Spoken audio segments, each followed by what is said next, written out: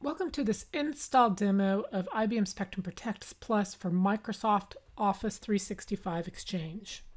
We introduced this capability in version 10.1.5, and it's able to do incremental forever backups based upon the Microsoft Delta queries. And these are going to be stored on local storage that is managed by the IBM Spectrum Protect Plus server. And the retention is also going to be controlled by service level agreements and IBM Spectrum Protect Plus.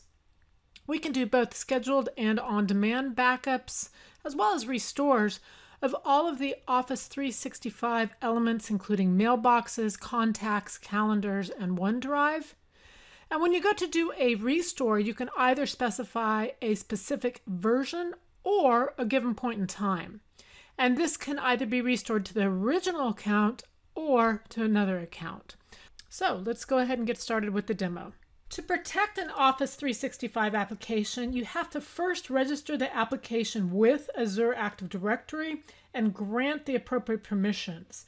So go into your Azure, click on Azure Active Directory. Next, click on App Registration on the left-hand side. And then you'll want to click on the New Registration up on the top bar there. Next, you'll want to give the Office 365 application a name, and this is going to be user-facing name, so make it something that's a little bit meaningful. Currently, we do not support multi-tenant. That'll be a future item, so select single tenant. Go ahead and click Register. Next, you'll click on View API Permissions, and then click on Add a Permission. The first permissions we're going to add are going to be Azure Active Directory Graph permissions. So click on Azure Active Directory Graph. Click on Delegated Permissions. And then you can start typing user.read, and you'll see below that permission come up. So go ahead and click that and click Add Permissions. Next, click Add Permissions again. Choose Exchange. And you're going to choose application permissions. And full access as, click add. We're going to click add permissions again. This time we're going to go for Microsoft Graph. It's going to be an application permission. And the first one we're going to enter in is going to be calendars.read.write. Go ahead and select that below. Next, we are going to choose contacts.read.write. Select that. Now we're going to select files.read.write.all. Choose that one. Okay, next do mail.read and then mail.read.write. And now do user.read.all. Go ahead and click on Add Permissions below. And now you're going to do one more final permission, so click on Add Permission button. And this time we want to go back to the Azure Active Directory Graph. This time you're going to choose Application Permissions, and you're going to choose directory.read.all. Go ahead and click Add Permissions. And now at the bottom here, you're going to issue the grant admin consent for this SPP O365 demo.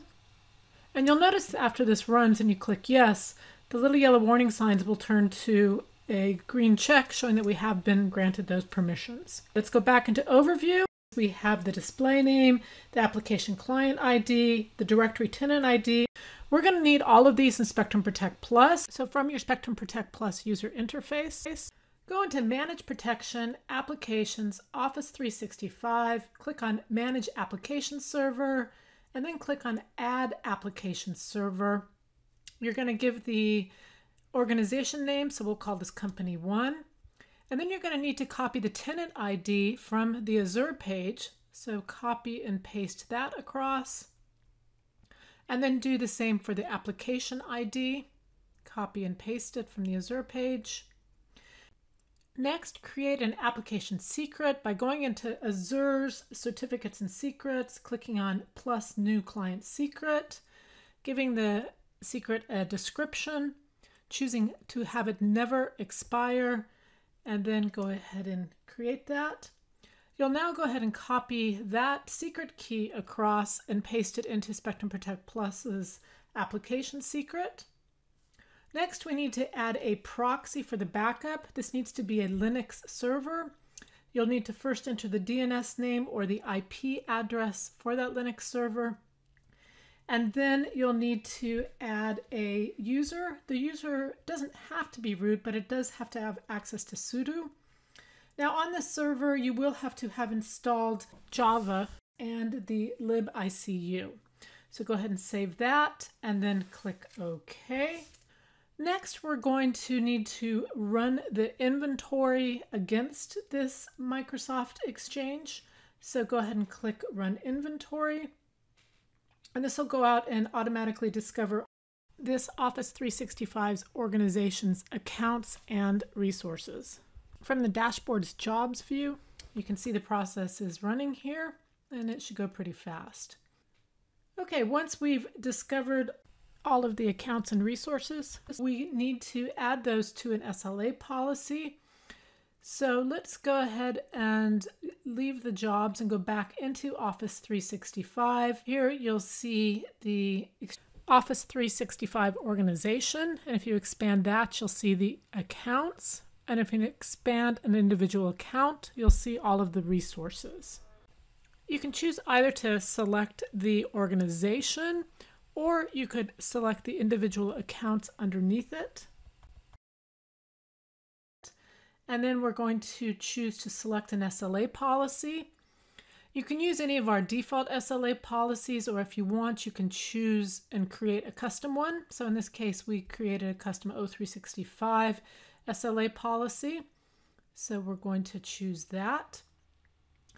And then we will go ahead and save that. Now you do have the option to either just let the schedule kick off on its own, or if you want to kick it off manually, go into Actions and then click Start, and this will manually kick off a backup. Now since this is the first time that this has been backed up, if you go to the Home and then you look at the Jobs view, you'll see that that backup is running. And it will take a little while to run because the first backup is always going to back up all of the data. Additional backups will use the Microsoft API and just back up the changes, so we have an incremental forever backup scheme. So check out the next video where I show you how to do additional types of backups as well as restores. Thank you very much.